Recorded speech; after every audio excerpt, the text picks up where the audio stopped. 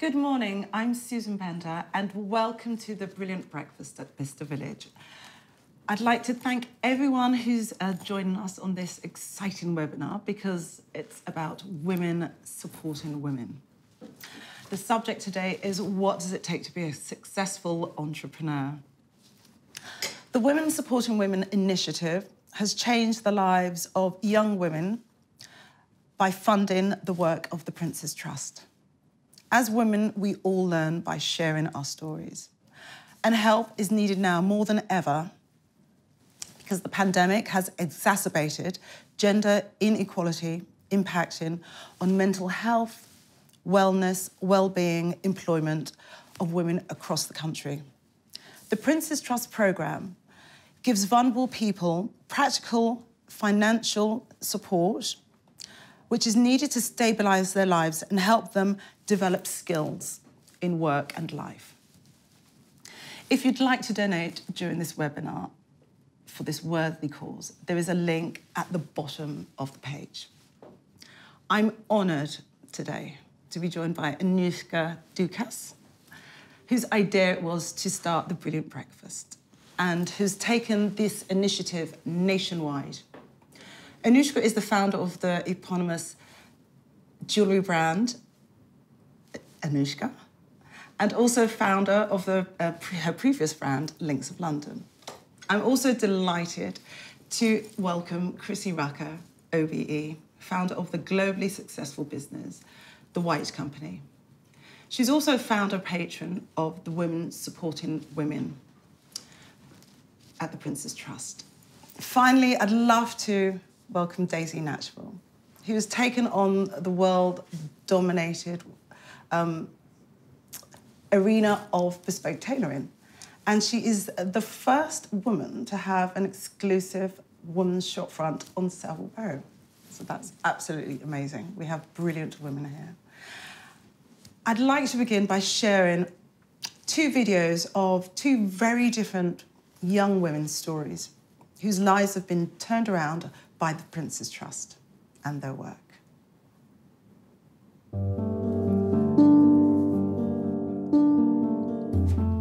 My father had Parkinson's disease and there was no cure. I grew up witnessing my father getting more sick. When he died, my whole world really did feel like it had fallen apart. After my father passed away, I was extremely vulnerable. I met this man and in a sense, I suppose I was groomed and I was raped when I was 17 and badly beaten up. This went on for several months. I felt angry with myself that I'd allowed this to happen to me. Despite everything, I managed to get a place at Bristol University. I met this wonderful young man who kind of filled me with hope, you know, and made me feel safe. Unfortunately, my first year of university, he was shot dead.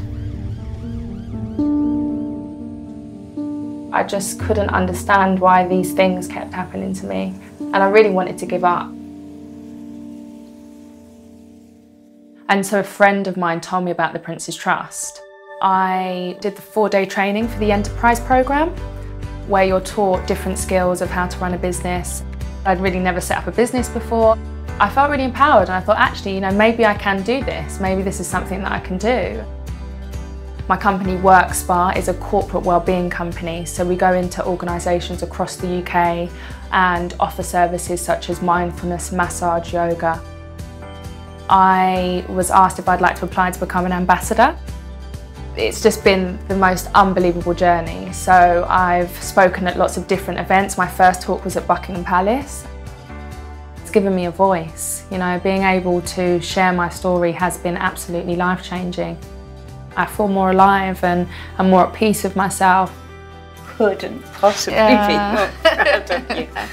Could a mum not be?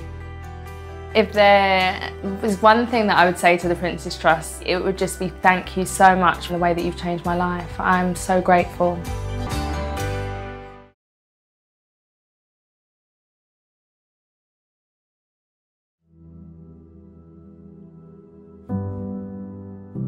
Before the Prince's Trust, she never felt comfortable. She never seemed to be that good with people or able to express herself.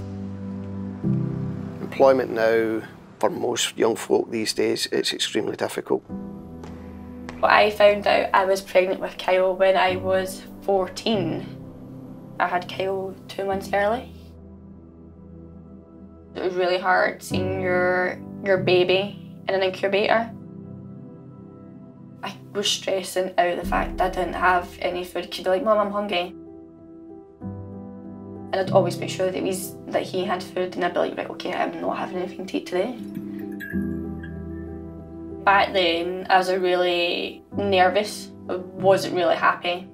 I didn't think there was any point in being happy about anything when you don't know if you're going to cope. So I found out about the Princess Trust Gentle Healthcare through the Job Centre. Rachel came to one of our selection events, stood out pretty much instantly actually. I found the Gentle Healthcare interesting. It was a relief because I wasn't being judged for the label that you get. There's a job opportunity with the children in the hospital nearby. Put my name down for it. When I found out I got the job, I was ecstatic because I didn't have to worry about being financially stressed or struggling. I think what the Princess Trust did was it let her see what she could be. Let her deal with people better. The Princess Trust are outstanding. They've helped me come a long way. They're a lifeline.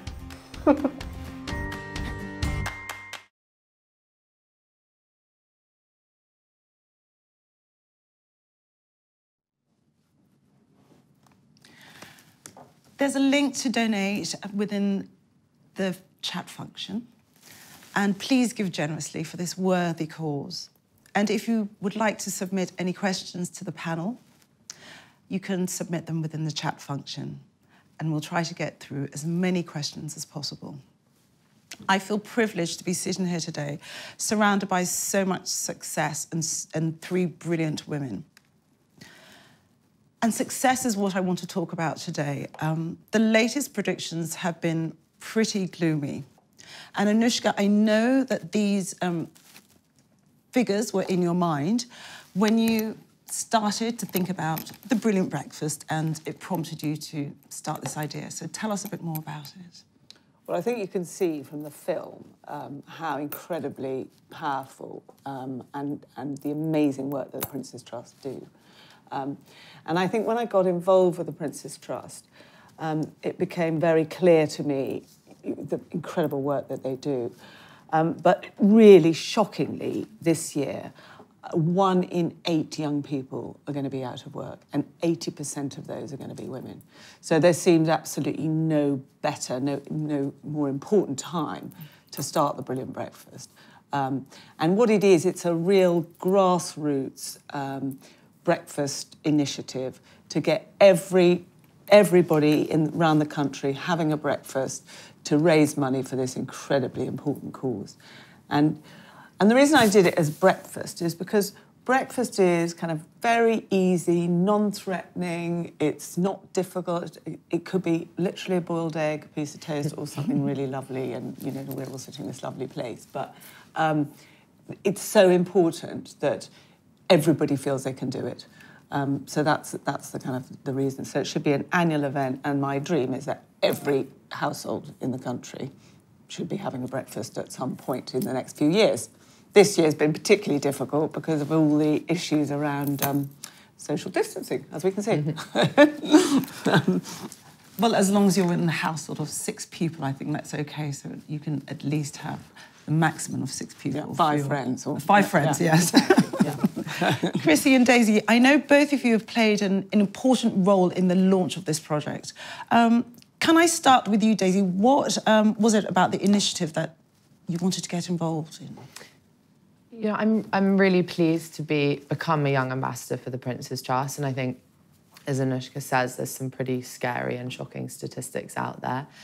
And myself, I benefited so much from support, mentoring, all of these things. And so if we're able to do that and get as many people involved in being able to provide that for as many young women as possible, then, you know, that's exactly what I'd love to get involved in doing.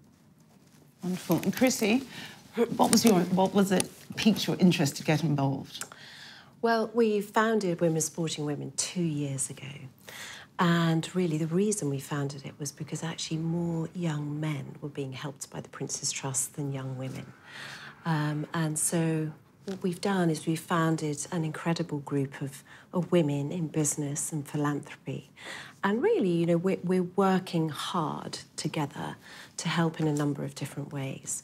The first is to raise as much money as we possibly can, because quite simply, the more money we raise, the more young women we can sponsor through the programmes at the Trust. And the programmes really are life-changing. It's just extraordinary to see the difference it can make. The second is, you know, we want to share our stories and, you know, share the good things and the bad things and, you know, and I suppose sort of, you know, just by sharing our journeys and how we've coped with difficulties as we've gone along is hopefully sort of interesting to the young women. And we wanted to, you know, when we started at the Prince's Trust, some of the programmes were quite male-orientated. So the other influence we've tried to have is to introduce some programmes that are slightly more female-orientated. So there's been a great new programme we've introduced called Get Into Dressmaking. So if, like Daisy, you're interested in going to the fashion industry or into tailoring, you know, that's a great start. And they've introduced so many new wonderful programmes over the last 2 years with, you know, much more specific female support, which has been amazing. And then the other thing is as business women, you know, where we can, we'll try and help by offering employment of the young people as they come through. That's fascinating. Annoushka and Chrissie, you both have established very successful businesses. At the beginning, had you always dreamt and planned to get to this scale, a level of success? I mean, no, absolutely not. I mean, I ended up falling into my first business, which was Links of London, by total chance. But I guess it's just seeing a tiny opportunity and is there a glimmer of something? And at the time, you know, it was trying to find presents for men. It was just quite difficult to find presents for men. Still quite difficult to find presents for men. Has your mother actually helped you come up with the idea? Well, no, my mother had a fish business and I was selling property. I mean, I couldn't have been further away from what I ended up doing, but she had a fish business and she rang me and she said, I've got 60 chefs, all men. I need to give them a present. Have you got any ideas? And I was well, not really. And I rang her back and said, actually, I found a craftsman who can make anything in silver. So why don't we find a picture of fish in a book? We'll make them into cufflinks and you can give those to chefs. And it was just cheaper to make double. So I made 120 pairs of fish cufflinks, sold my mother the first 60 and then I had the extra 60. So I went to Harvey Nichols with these cufflinks and anyway, and the rest is history. But it was an unlikely start and not one that I ever planned for, if I'm honest. Yes. And I think that's important for women to know. Your start doesn't have to be the formal way of starting a business. It's the unlikely things that can grow into something it's just quite incredible. You know, I mean, some of it is just, you know, recognising that there's a tiny opportunity and going for it. And others, you know, Chrissie, your story is different to mine. And Daisy, you're at the beginning of your career. Did you dream to become an entrepreneur and start your own business at the beginning? How did you navigate that? I think I always wanted to make a mark on the fashion industry in some way, not personally, but with something that I was able to do.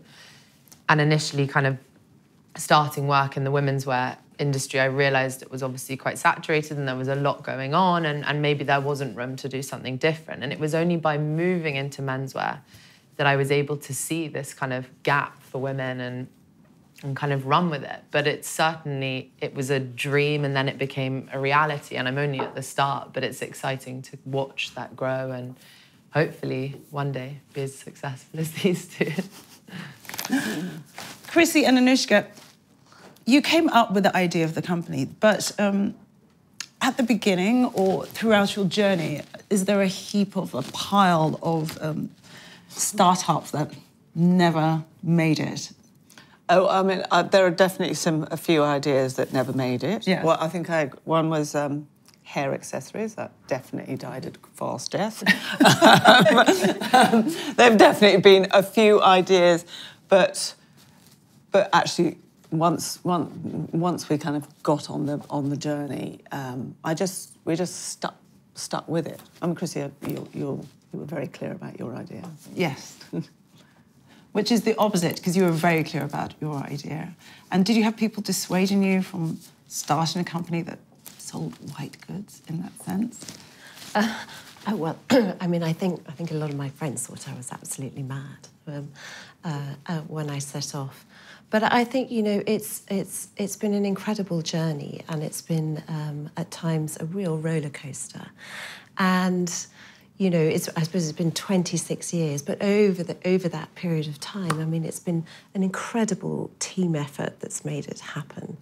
And it's also been, you know, having some really sort of, you know, amazing mentors in your life, and people who you can talk to, and people who are there, who help and support you through the challenging moments.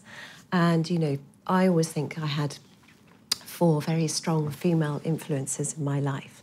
The first was my mum, who, you know, I wasn't a child that thrived at school, so she kind of, you know, she was always there. Life's problems were always solved over a cup of coffee, and she'd get me back into school, and she was just always, and always is today, the most incredible support. The second was my boss at Harper's and Queen, and, you know, what she really taught me was that, you know, if you don't believe, you know, if you can't do something, you can learn how to do it. And actually, if you want to know how to do it, you can just find out the technique of how to learn to do it. And then Vicky Woods, who was my editor, she gave me an incredible opportunity because she allowed me to run the department between one editor leaving and a new one coming.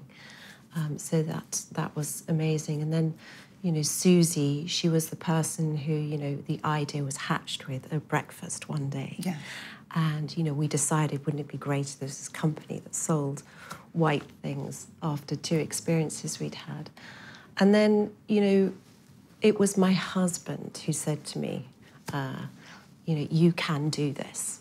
And I think it's about having people in your life as you go on the journey who pick you up when you need a helping hand, and who also just give you the confidence to believe in yourself and to go for it. Yes, that's very important. Daisy, you're at the beginning, so have you had some wonderful people involved in your life that have mentored you and said, yes, you should do it, go for it? Or I think certainly I would not be on this path without amazing people and an amazing support network. And actually, when I started out, I went for about 100 coffees in 3 months with people from all over the industry, not within the industry, people whose businesses had failed, people whose was very successful, and just tried to kind of gather as much information as I can and learn as much as I could, as quickly as I could. And that was invaluable advice that everyone gave me along the way. But I think it's exactly as Chrissie said, the importance of mentors or a support network is key, because being an entrepreneur is not easy, and particularly navigating these kind of really uncharted waters of pandemic and where we're at in the future of that. And actually, you have the real lows and the real highs, and that's entrepreneurship. And the real lows, particularly when you don't have a co-founder, can be tough, and you need someone to pick you up or remind you or ground you or all these things. And I think having people that keep you in check, but also can be there in real times of need, or, you know, make an introduction, remind you of a certain thing. I really am incredibly grateful for the support I've received, and why I'm so passionate about hopefully other young girls being able to receive it like I did. It's just about giving confidence, you know. I mean, I think when I had this idea for the Brilliant Breakfast, part of it was because I realised that actually it's 30 years this year that my mother died when I was quite young at 23. But in that short time, she was able to give me the tools I kind of need and have needed through my life to help me to make the right decisions and all of those things. And I think what really struck me is, my goodness, if I hadn't had her, like so many of the young people at Prince's Trust help, you know, if I hadn't had her, I would have found it much harder.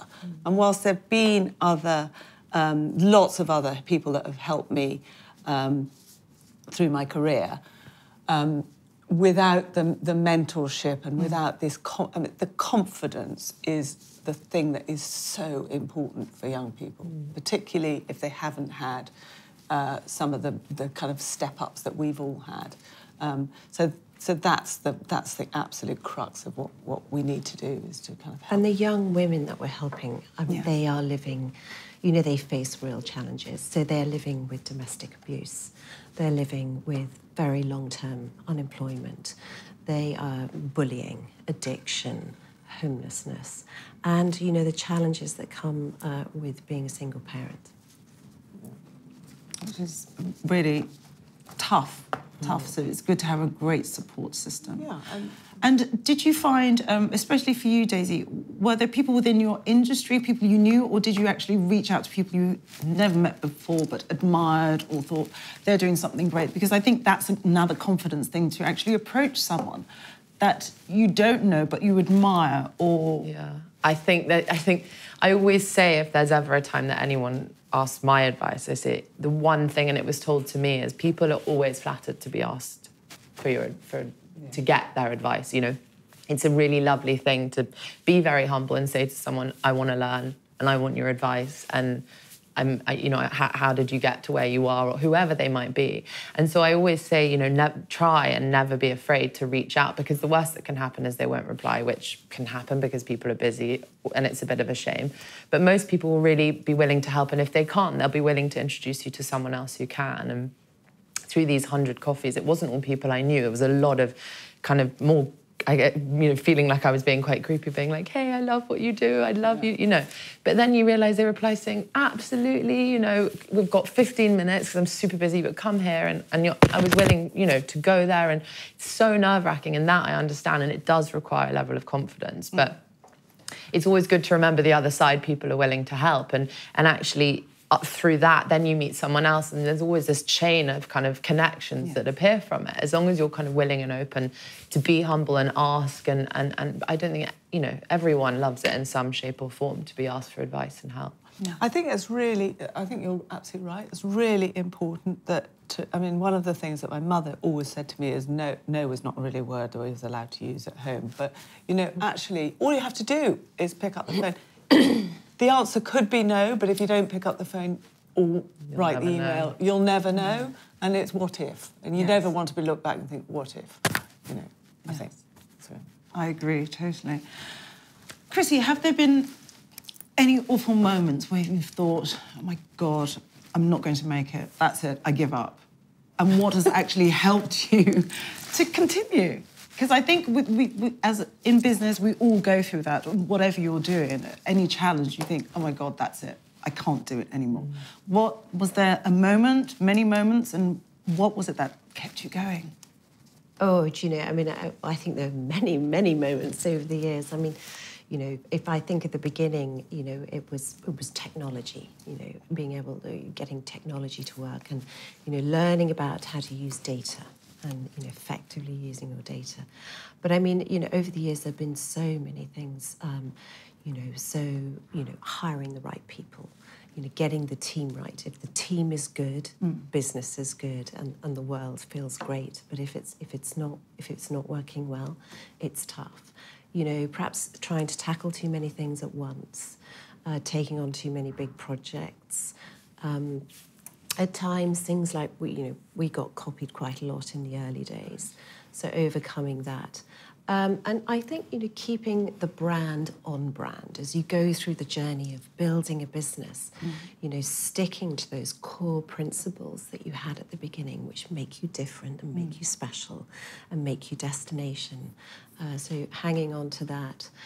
And, you know, I think, you know, there were all sorts of things gone wrong along the way. I mean, I remember the first most disastrous thing that happened was a factory roof blew off. And I was really excited because I think I'd sold 40 pairs of sheets. And I had to ring all 40 customers and say, I'm so sorry, but the factory roof blew off and I can't deliver them. And amazingly, every single customer waited 4 months for their sheets to come when the factory got going again. But, you know, I think as you go on the journey, you know, finding time to talk, you know, talking about your problems, talking about what's on your mind is so important. Making space to sort of step outside of the business and giving yourself time to think clearly. You know, building a phenomenal team. You know, you need a great team, all pulling in the same direction. And, you know, you know, that's one of the most exciting feelings in the world. And, you know, I'm not someone who looks back and who sort of, you know, because I think it's so important. You constantly test and learn and try new things, and that's how a business evolves. And if things go wrong, you know, don't worry about it, because out of things that go wrong come great new ideas. You know, so it's all part of the learning process.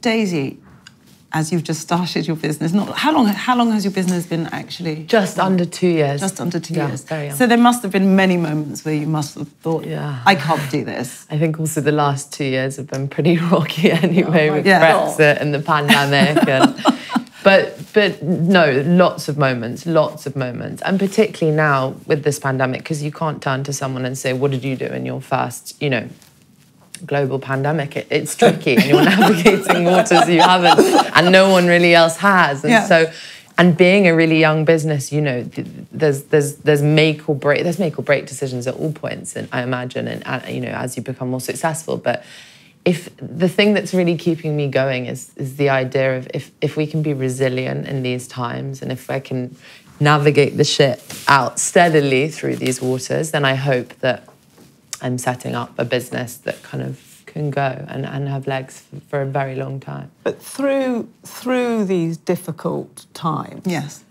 so much, as Chrissie says, so much opportunity comes. Because what it does, it allows you, because none of us have been through this before, so, you know, we've all had to go to our houses and speak to everybody on the computer. Yes. But it allows you to actually to step back a bit, work out what the truly important things are, what makes the difference, get rid of all the stuff that you've been doing and all the noise, and concentrate on the things that make the boat go faster. Or, you know, and so I think through all these things, you know, we went through 9/11. I mean, that was an absolutely shocking. You said, you know, what? I mean, that was a near disaster. Yes. But actually, once we stepped back from the kind of total horror and panic, we simplified our business massively. We had to. Yes. But it just makes you stronger. So I think that, you know, with it comes opportunity. Some of those things. Yes. We've all got to find new ways, and new ways to talk to our customers that's relevant. You know, you're no longer going to talk to them the way you used to, and it just needs to be truly relevant to what's going on in one's life. So it kind of just...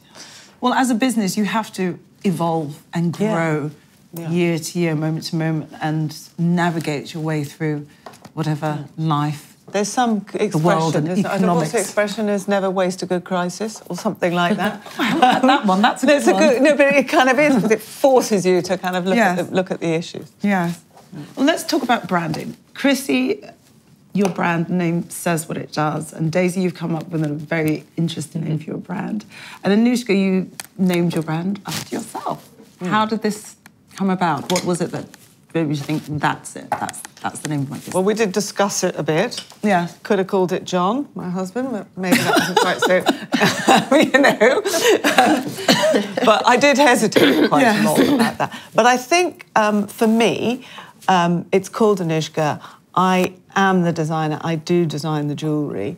And I think in a kind of world of huge, big brands, people are wanting the authenticity. They want. I'm a living designer. It's quite nice to have the narrative and the stories, and for me to be able to tell those stories through what I do. So I think that kind of the very personal nature of jewellery it seems to it was just seemed to be the right choice. Although it's got its ups and downsides, I'm just going to say.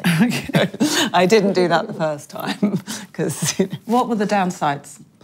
Downsides of calling it Annoushka? Yes. Well, I've got to sit, people tend to want to see me, so that's up and down, all the time. It's not ideal. But I don't know, I mean, it's early days yet. It's only 10 years, so we'll see what the downsides are. And that's interesting for you to say it's early days yet, after surviving. Well, Chrissie's 10 years. She's 26 years later, so it feels like it's early days to me. 2 years, Maybe it's medium. You've just done 2 businesses. Why do you think a name is so important, or is it? Well, I mean, listen, the market today is so competitive. So, unless you have a really strong and clear brand proposition, knowing what you're going to be famous for, what you're going to be destination for, what your purpose is what's going to build a strong brand, and that's what's going to keep your customers coming back to you again and again. And you need to be known for something, and you need to be trusted for something. And so, in our case, really, there are 4 values at the heart of what we do. So the first is obviously, we love white. We're absolutely passionate about white and beautiful white products in the home. And actually, in today's world, I sort of, I think, white and its relationship with calm and well-being just, funnily enough, feels more relevant than ever. Mm-hmm. So that's our passion for white is, I mean, I can talk about that for hours, so I won't.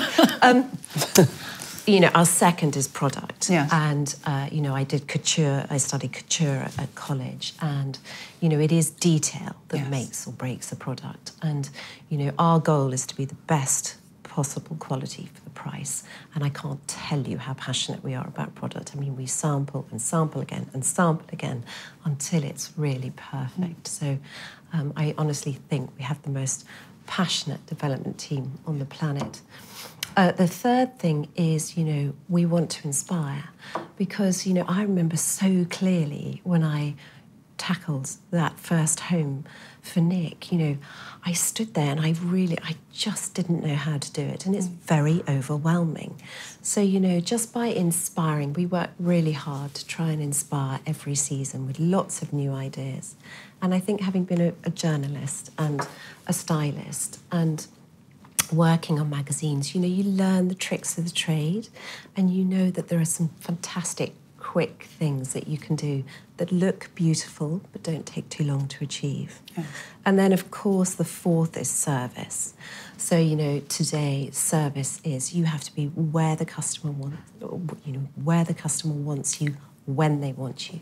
It's 24/7. It's online. It's in store. It's in print. So it's this sort of multi-channel experience. And what is great customer service? I mean, great customer service is actually being able to give proper, knowledgeable advice when the customer wants it. And, I don't know about you, but it drives me insane when you go into a store and you'll find the sales assistants are standing behind the till just chatting to each other, and they have no interest in the customer whatsoever. So, how well you train your people to be able to answer a question is so crucial. And I think it is details, we want every customer, when they walk out of the store, to be carrying a bag that's beautifully wrapped in tissue with ribbon. And if they're handing it over as a gift, we want them to feel really proud of what they're handing over. Wonderful. And I think at the beginning of your business, it's a testament to you still being around 26 years later, from actually calling your first customers for your order and say that well, I think they're going to be late, the roof has blown off. That's amazing customer service, to call each customer individually, and I think that's... And each of those customers will tell 20 other people. Exactly, and I think Chrissie that's the rang way them. it works, doesn't it? And it is, you know, it is building the trust. Yes. Yeah.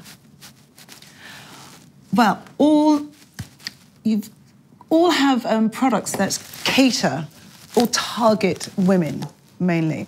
Do you think your success has been because you're providing what men can't, as a woman?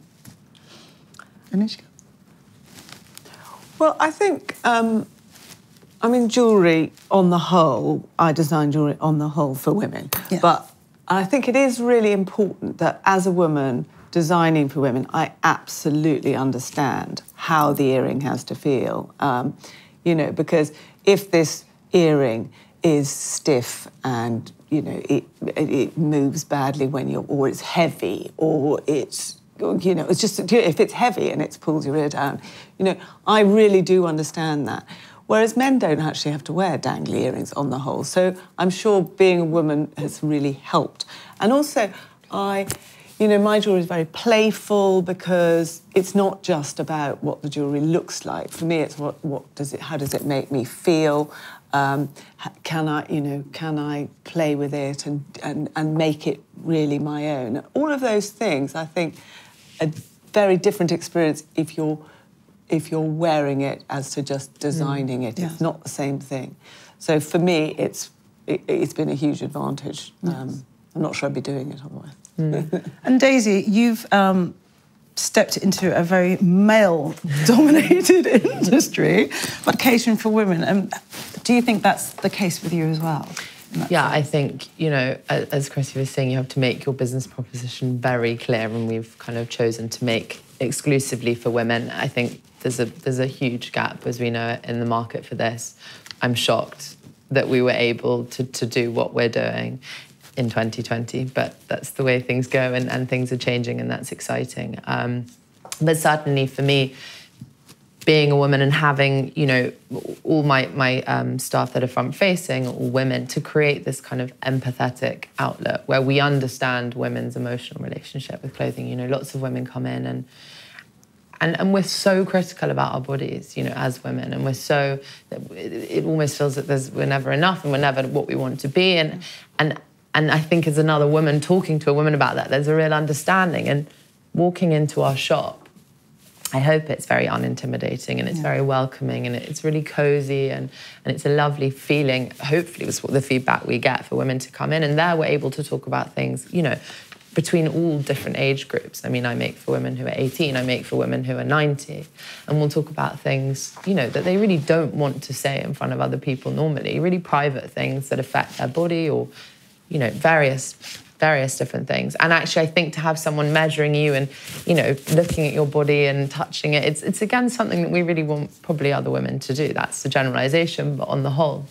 And actually, it's allowed a much deeper relationship to build with our clients because it's a place they really come and they talk about things that they feel really safe and comfortable doing, and we can make them something they'll wear the rest of their life because they can say what they don't like and what they want to enhance about their bodies and maybe what they want to disguise. So I think having a women's only store helps that a lot. Definitely.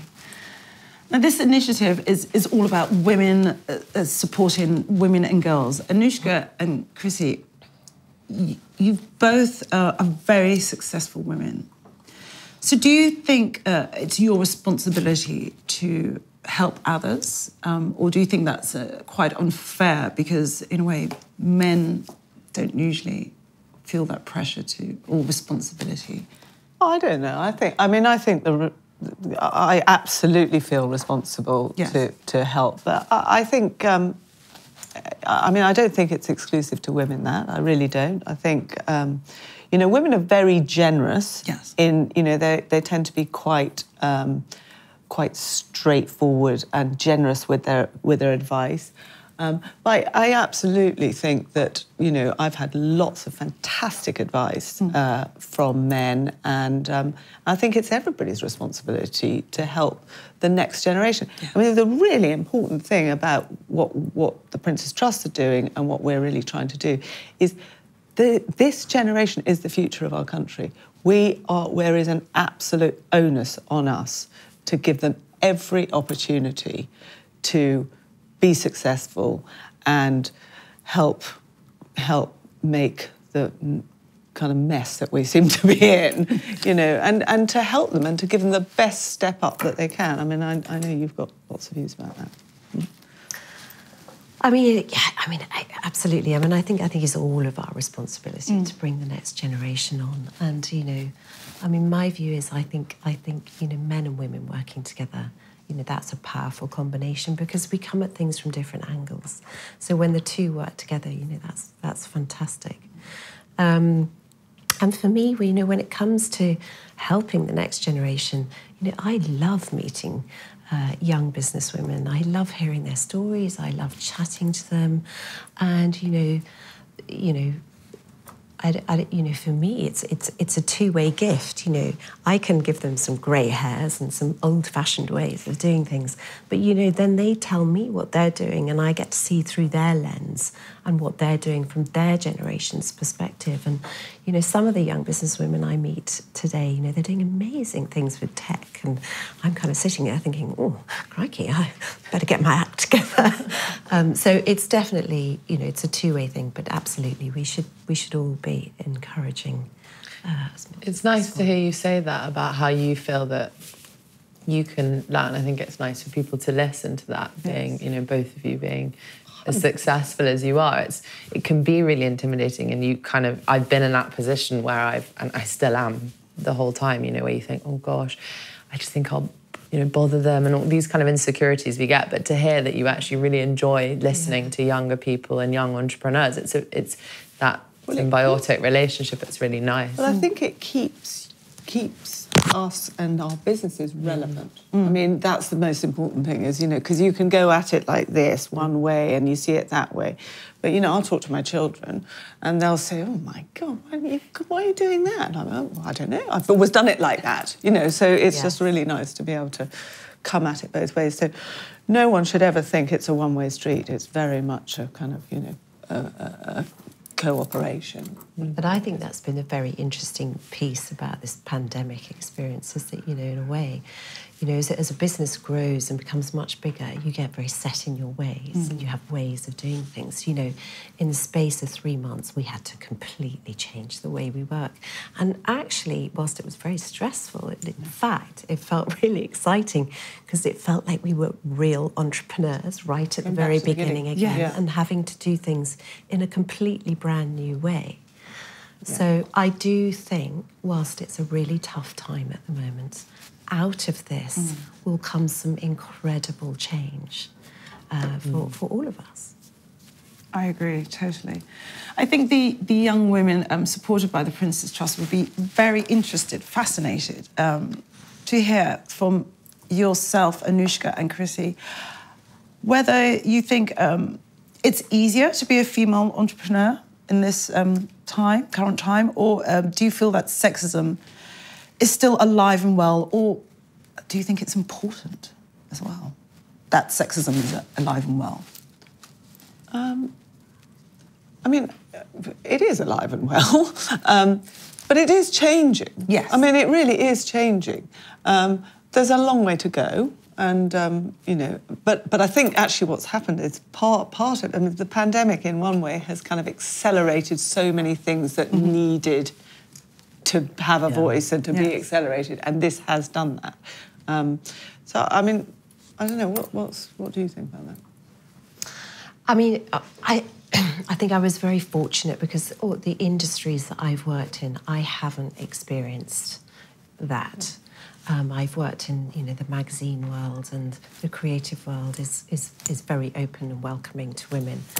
So, but you know, I know there are certain industries where it absolutely exists. And to me, you know, I think the important thing is you know, building a culture within your business, which is a listening culture, and is a, you know, you all need to be on the boat together, pulling in the same direction. And I think, you know, as I said, you know, men and women working together is incredibly powerful. And just, you know, listening to people at every level in your business is so important, because, you know, you learn so much and they'll help you improve the business. And that, I mean, I think, you know, if you're a woman working in a job and you've got something that you believe passionately in and you don't feel you're being heard, I always just say, well, keep going until you get heard and don't give up. Yes. You know. That's like that book, Lean In, by Sheryl Sandberg. I mean, there's such a kind of, for me, it was a really visual thing, but she basically just saying, look, pull the table a bit closer, because we would tend, as a woman, to have the chair back here if there was a crowd of people. Yeah. The men would probably sit strapped to the table. She's just saying, look, put it in and lean in. And it's, I made my children read the book. It's just like, actually, it's just true. Just do what you're, you know, if you don't be frightened. Yes. And for you, Daisy, you're in a male-dominated industry. Have you suffered from extreme sexism? I get asked this a lot. But do you know what's a really, I mean, obviously, as you say, it's very alive and well and present sexism, and we've come so far, but have still a long way to go. But I think there's never, every day, I think it's never been a better time to be a woman. Every day we wake up, it changes. And certainly the great thing, and what I've loved about being back on Savile Row, is there's a real, people have been really responsive to it. A lot of the men, I think they realise that something needs to change, and I think they're really pleased to see us on the street. And so, you know, where I've kind of, I guess, felt it a little is just the assumption that women are just too difficult to make for because of, as I say, boobs and bums, and so what's the point, and don't bother because there's no money in it, and that's what we really challenge. But now it's lovely. I mean, you get the occasional comment where people don't really understand why women would wear suits. Someone once said to me, don't they only wear them to go to court, which I thought was quite strange. Wow. But you get these kind of prehistoric viewpoints, and you think, oh, wow. I kind of, yeah, it's very strange. But no, on the whole, it's lovely, and it's lovely to be able to do what we do for women, and it's very much appreciated by men on the whole. This was asked by Courtney. Does your business today still operate on the original idea, or has the idea evolved over time? Well, that's an interesting question. I think it probably operates on the same, on where we started. I mean, Annoushka is a very different business to Links of London. Yeah. Annoushka is really, really simple. It is, you know, my first business was wholesale, retail, corporate, franchise. I mean, it was really complicated. This is very simple. Our relationship very much with the customer. As I said before, I'm a woman designing jewellery for women. So it's kind of very simple, but I really like the fact that my relationship is absolutely with the person who is wearing the jewellery. So, and that's a very different proposition. But it's been like that for 10 years, and I kind of think it will. I can't see a reason to change. And did you find that the business evolved in that way because of your previous experience with Links, having so many outlets? Yeah, I think inevitably, I mean, anyone that comes and says, what's your advice? My advice is keep it truly simple. Yeah. Keep it really simple. Really otherwise, the tail wags the dog. Yes. And, you know, so I just think, for me, this time round, it was just so important to be in total control. Yes. You know. And for you, Daisy, was that the same? I know you also like at the beginning, but at the beginning of when you decided, did you decide, okay, I only want to concentrate on women's tailoring, or did you just think, I want to be a bespoke tailor? Or was it something else that you wanted to do before you actually came to bespoke tailoring? I think that a really good piece of advice I was given in very similar vein to what you were saying by someone was, just focus on have a core product and focus on that and stick to that and sell that so well that you make yourself, again, a combination of what you both said, you know that you are the destination for, which we hope to be, you know, women suiting for quality, craftsmanship, longevity, versatility, you know, one product that gives all of these things. And as long as, for now, you know, like you said, in the pandemic, we were able to take a step back, which early on, you know, only 2 years in, was quite lucky for you guys. It must have been a really strange thing. But it was able to remind me, okay, you know, what do we want for the next 5 years? Is this on our goal?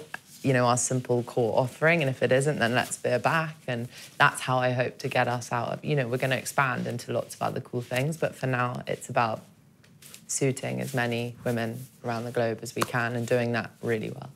Chrissie's the best example of that, isn't it? Because it is the white company. Yeah. It's absolutely focused on, you know, what it is. And it's, yeah. Well, you could say that, but we do. We're in so many different categories. I know, but we know it's white, and we know it's simple. Yeah. I have a question from Lena. Her daughter is in the second year of management and business at Southampton University. Chrissie, what advice would you give her with so many restrictions now for internships and work experience? Well, you know, my daughter's in the same situation, and actually, when they came home at the beginning of the lockdown, Ella, my oldest daughter, she started doing a digital internship. There are actually lots of digital internships that you can do now, which is a great experience. She was also doing a project because she's running her university fashion show. And then my other daughter started a business.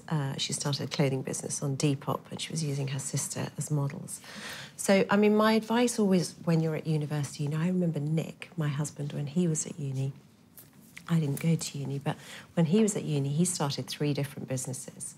He had a Christmas tree business, he had a shoe business. And, you know, this is a time that you're never going to get back again. So, you know, don't waste it, you know, partying endlessly, you know, having,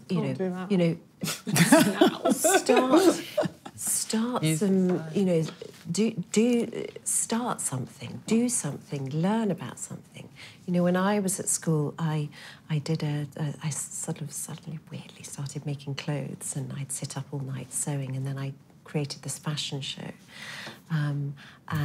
If you saw the pictures of the clothes now and looked at them, you'd be horrified. But it was a great experience. And I think just use that time at university to get experience.